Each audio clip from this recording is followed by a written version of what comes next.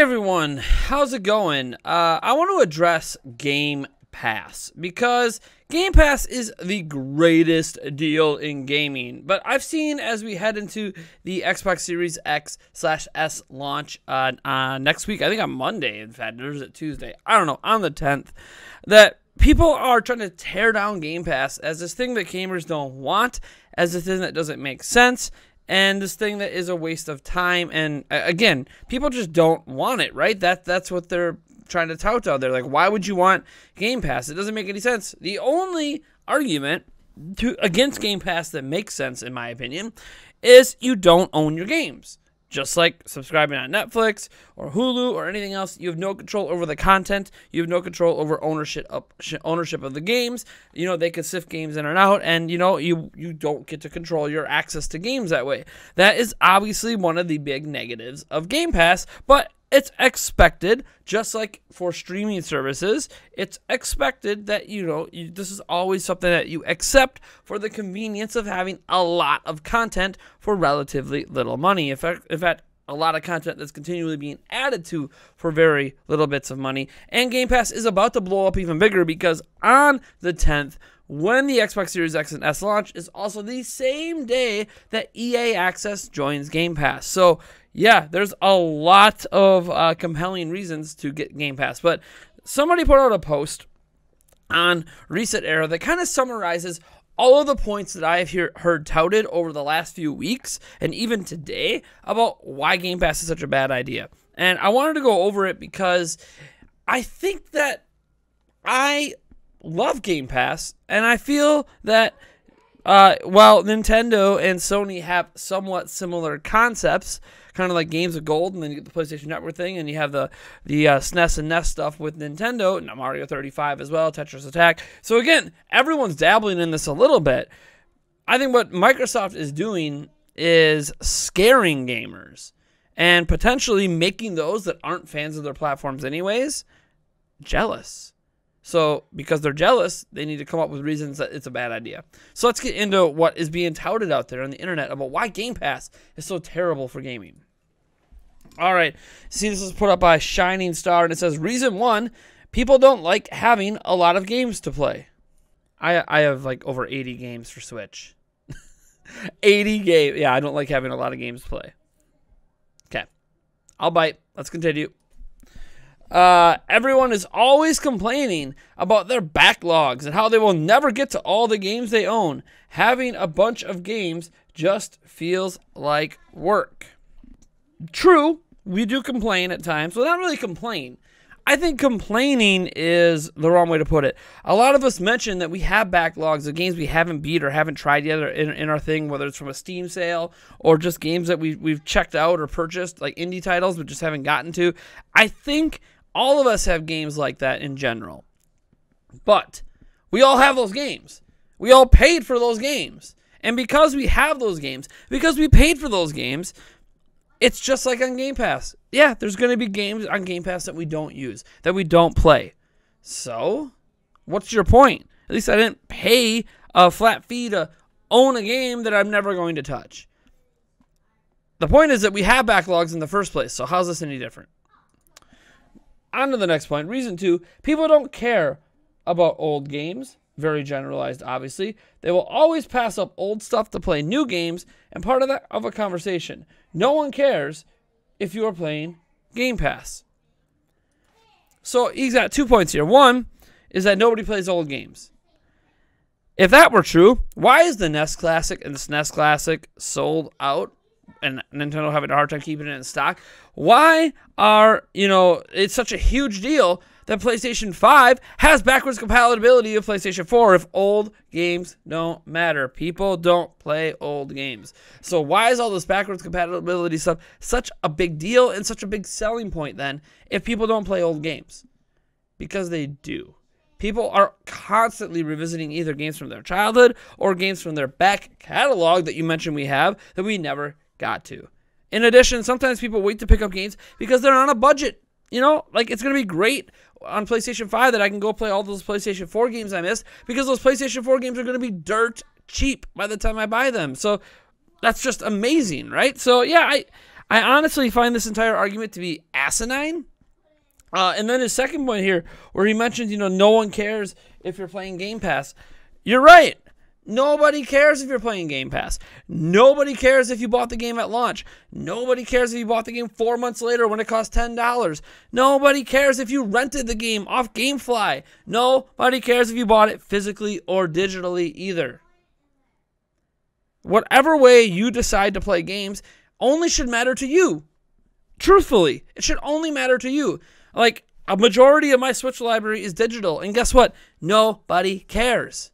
Who cares that a majority of my library is digital instead of physical? Just like I don't care if a majority of your library is physical versus digital. I don't care if you enjoy game streaming services like Google Stadia. More power to you. I just used it, not too long ago, a week ago, 2 weeks ago, to do, a demo of Phoenix Rising. I live streamed it on my Twitch. Like, yeah, I use game streaming services too occasionally. I've been streaming Control on my Switch. Nobody cares. Yes, we all like options. We all want to have options, and that's what sucks on the Switch, when it comes to the games streaming like Control, is that there's only one option to play the game instead of multiple.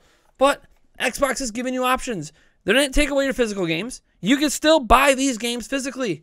You can buy them for $60 a pop day one if you want, just like you used to. You can also, I don't know, buy them digitally.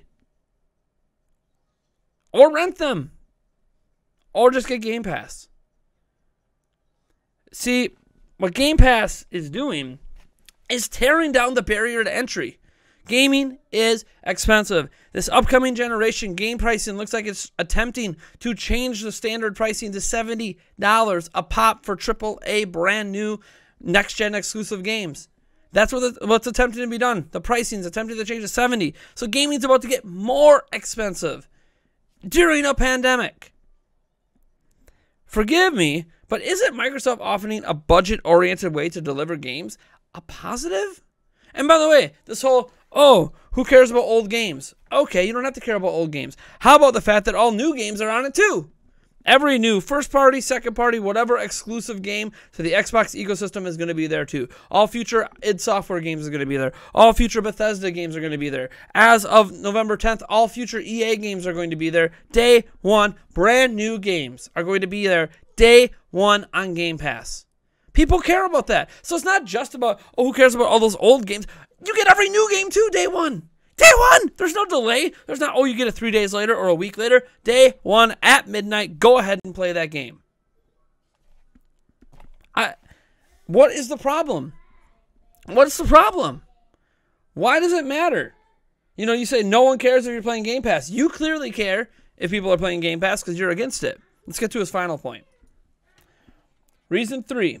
More on Netflix for games thing. Games just aren't the same as movies and TV shows. No one sits down not knowing or caring what they are going to play. The whole browsing the library and just picking out something to play, I don't think that happens. So ask someone with 70 plus games on my Switch, or 80 plus, I can't remember my last count, it's pretty high. Let me tell you, how many times have I gone all the way over to the All Games tab and just scrolled through my games to find something to play? How many times have you gone back on your game shelf? Like, say you have a shelf full of all these physical games. How many times have you guys gone back to your game collection, and just kind of gone through it to pick out something you want to play? It happens.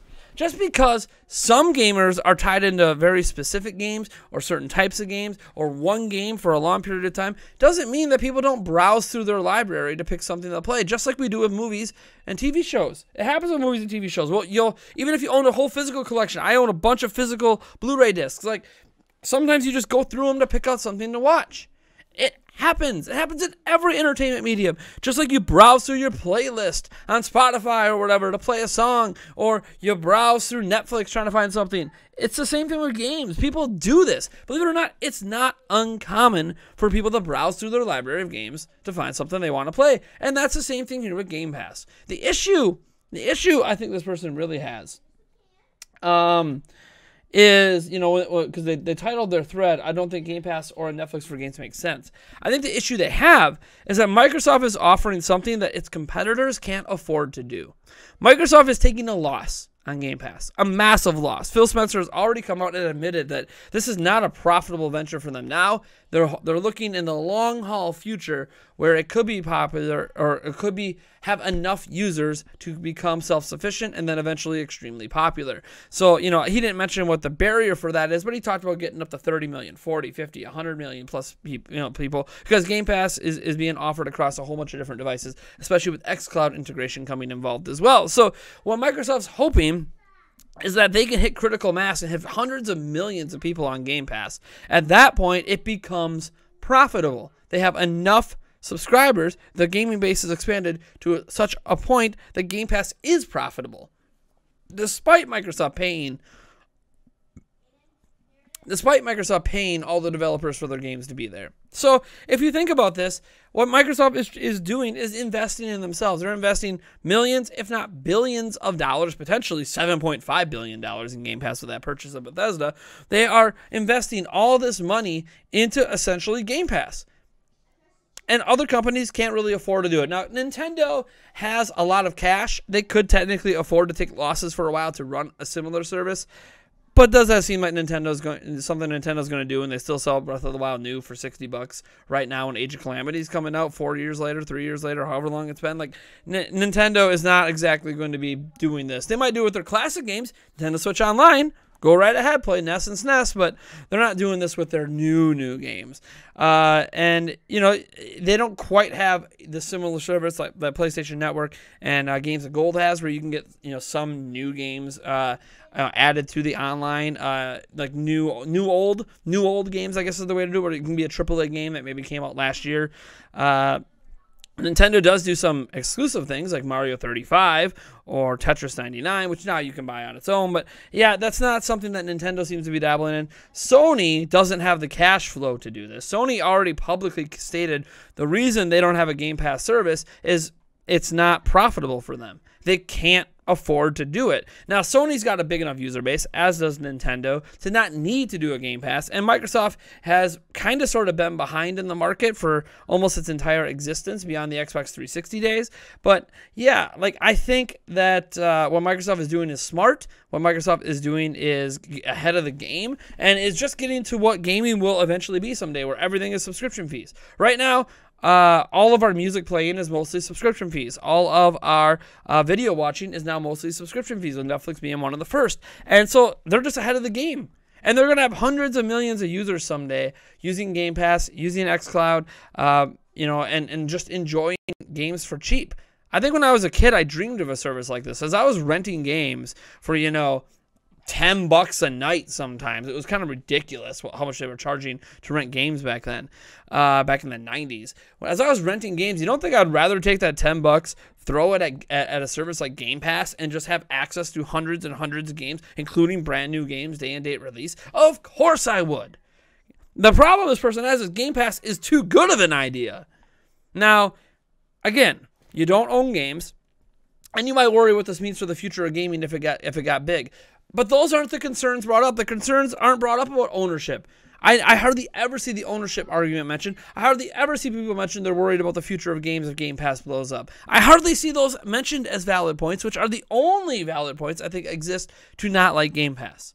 Otherwise, let the rest of us that can't afford to buy hundreds of games every single generation enjoy the fact we now have access to more games than we maybe have ever had access to before thanks to Game Pass. I am so stoked that day one, I don't have to buy a game for the Xbox Series S. I could just subscribe to a month of Game Pass, which, by the way, is probably included free in the box. So I don't even have to spend any money on games day one, and I could probably already play games right there on an Xbox Series X. So yeah, that's exciting. I like that.